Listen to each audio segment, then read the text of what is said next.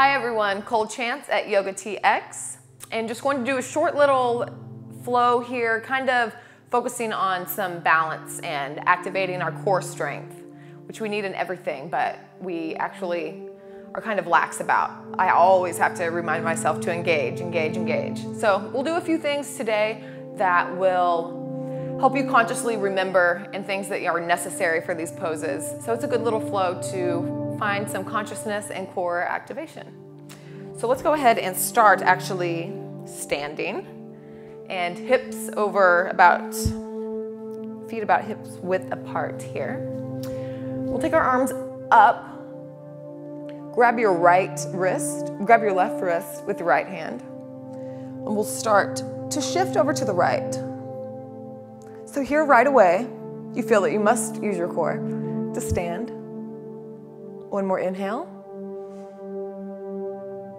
And lift. Shaking is good. Always shake during this. Inhale. Pull up on your right hand and shift to the left. Take 3 breaths.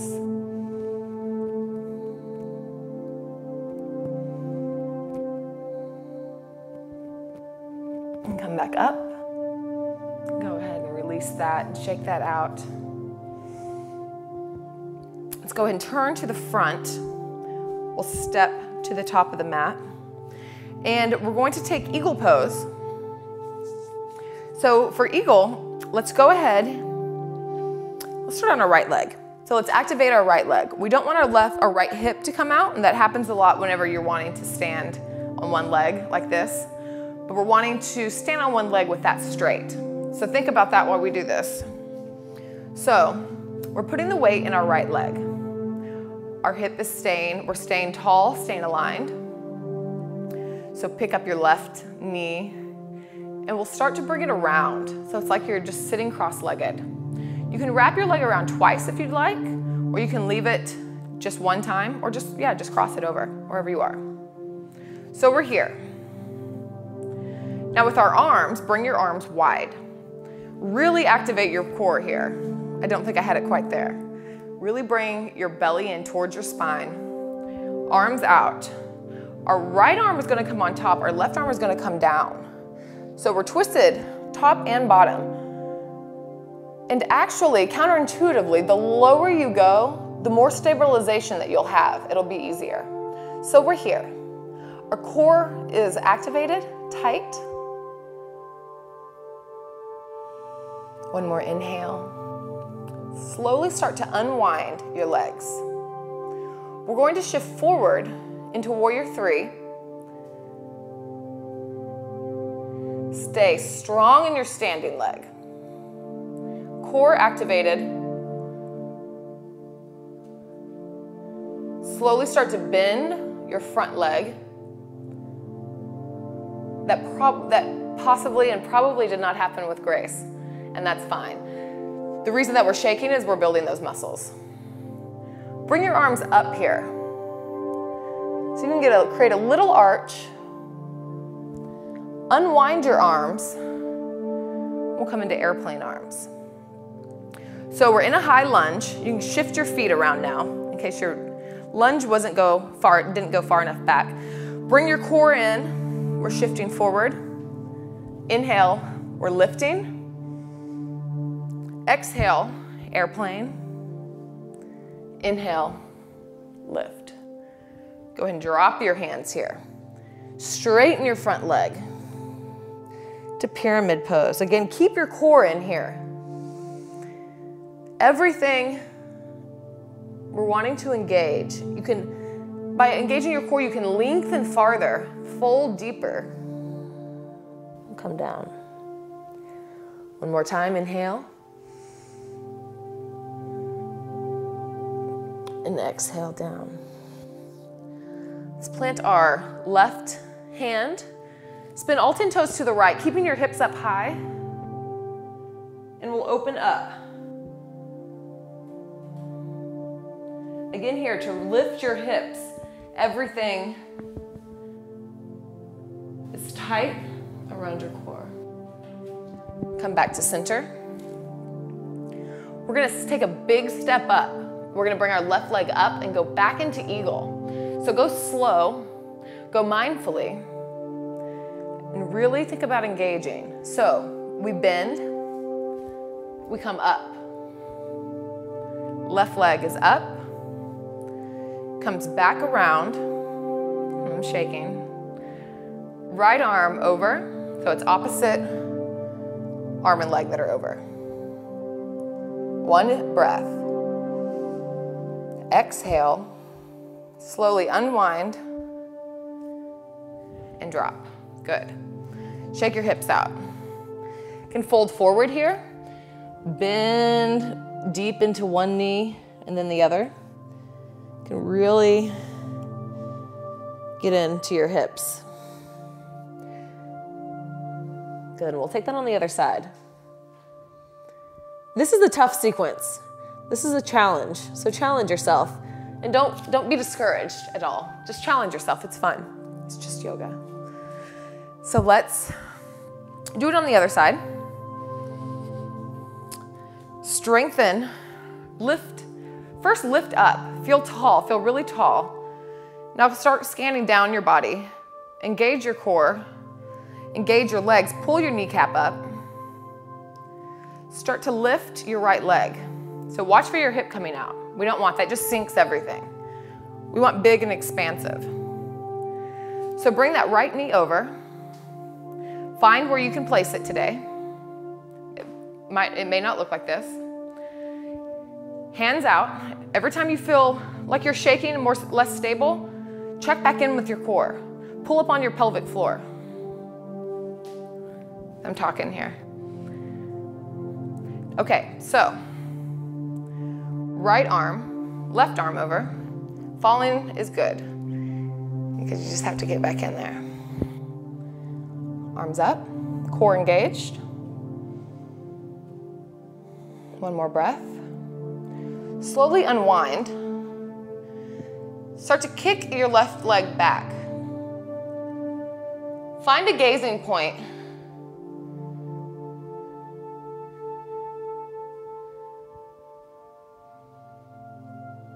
And don't breathe very loud so you don't fall over. Slowly bend your front leg. That was a joke, breathe. And come back. Take a slight bend here. Open up into airplane arms. Shift your feet around here if you need to be a little bit wider or a little bit longer. But we'll come into airplane here. Core coming back. Inhale, up. Exhale. One more time, inhale. Exhale. Inhale, lift. Exhale, right hand to the ground. 10 toes to the left. Keep your hips high. Push the ground away. And we'll spin open. Come back to center. So again, we're gonna kick back up into eagle. So we come up slowly. We bring our leg up. We cross. We start to sit down. Left arm over, right arm under. One inhale. Exhale, start to release. And we come down, beautiful. Again, bend into one, bend into the other. Good. Bring your legs back together. Let's plant our hands, step back into plank pose. Shift forward, come all the way down to the ground. All right, we're gonna do, let's come into Sphinx. So arms parallel. Elbows under shoulders. Hands coming straight out from your elbows. So this is where we are, hands are wide. We're gonna tuck our toes. We're gonna inhale, lift our knees, and we're gonna come up into forearm plank. So we're gonna inhale into forearm plank. Shoulders come, instead of coming up, they come onto your back. And we'll hold 3, 2, 1. Release. Bring your chest forward. Stretch your abdominals out here. Good. Tuck your toes and lift your kneecaps. We'll come back up into forearm plank. Settle in 3, 2, 1. And release. Roll forward. Feel like you're dragging your arms backwards to push yourself through. And reach up with your chest, broaden your chest, stretch your abdominals. One last time. Tuck your toes, pull up on your kneecaps. Forearm plank. 3, 2, 1. And release. And come through.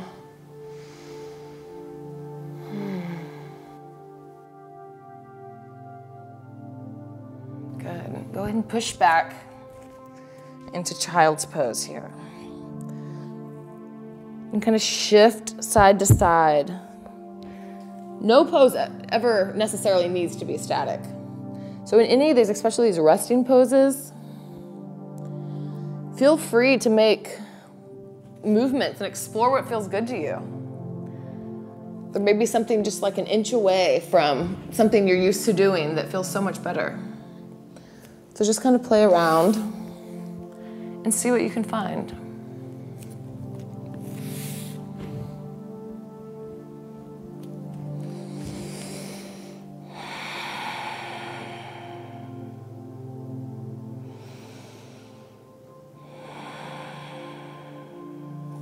Good, we're gonna come back up.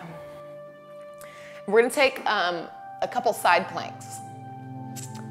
There's a couple variations, and I'll show you both of those, but this is a really good for obliques. So let's come into plank. I'll show you the modified version first. So we'll come into plank. So you can check your plank. You know, you're in your down dog. You should be able to shift forward into plank with your shoulders over your wrists. This should be a good judge here. So what we're gonna do is bring your feet together. Shoulders are on your back, so we're straight, we're solid, our core is activated and in. Drop your right knee. Shift your left heel to the ground. We're gonna put our weight in our right arm. And we're gonna come up and look up at your top hand here. So can you feel everything lit up? Good, and release. Come back into plank, and we'll take that on the other side, and then I'll show you the full version. So we'll drop our left knee, spin our right heel to the ground, weight in our left arm, open, and twist to the sky.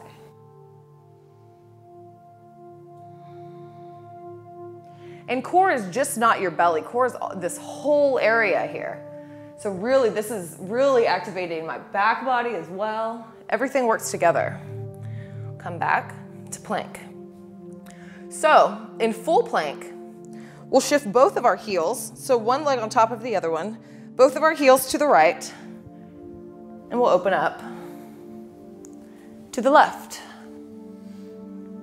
Hips are going up towards the sky. Hand is under the shoulder. Come back to plank. We'll take the other side. So hips go over.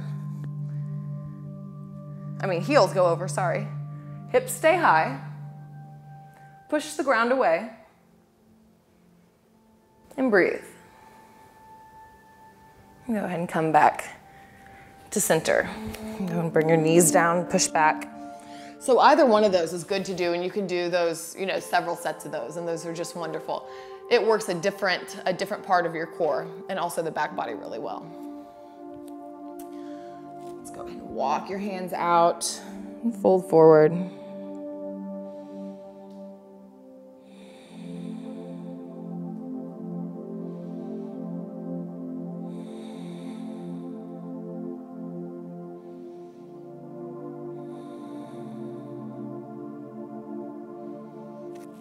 Good. Shift forward. Come back into downward dog. Right leg up. Keep your hips square, so we don't want to open up here. We're just right. Hips or sacrum should be flat. So we'll come forward. Bring your chest to your knee to your chest would be more accurate. We'll push back, tripod down dog.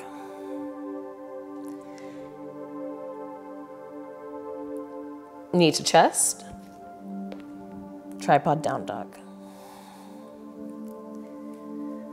Knee to chest, step your foot through. We're gonna take a big step up into Ardha Chandrasana. So we're gonna take our right hand a little bit to the right and a little bit forward of your right foot here. We're gonna take a big, if you need to step in, how about we just all step in here? Let's step in about a foot and we'll go from here. Be easier way to get into it. So we're gonna put our weight in this hand and we're gonna take a bend in your left knee, come up, kick up, and open on the left. So my left toes are coming in towards me. My left hip is open. My shoulder is coming up towards the sky. This will take some practice to get into. This is just a challenge. Go ahead, drop your hand. Square your hips to the ground. Leave your left leg up. Walk your hands back. Take standing splits. Your leg needs to be square. We were open, now we're closed, so it will come down. Halfway lift, and fold again. Big step back, drop your heel, plant your hands, step back down dog, and we'll do that on the other side. And be patient with yourself. These are really hard.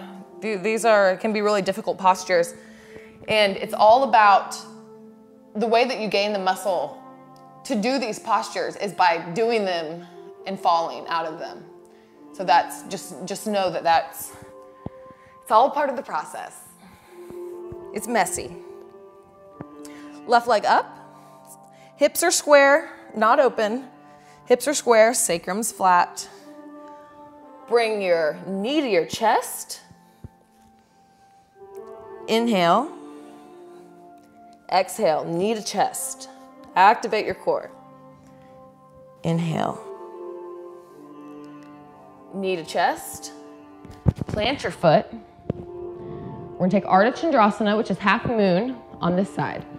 So plant your hand. You can bring your back foot in. So we're gonna open, we're gonna come up, straighten your front leg. You can leave both hands down to get started here. Start to open your right hip. You can leave both hands down the whole time, actually. If you'd like to start to try to open. Both legs are active, both kneecaps are lifted.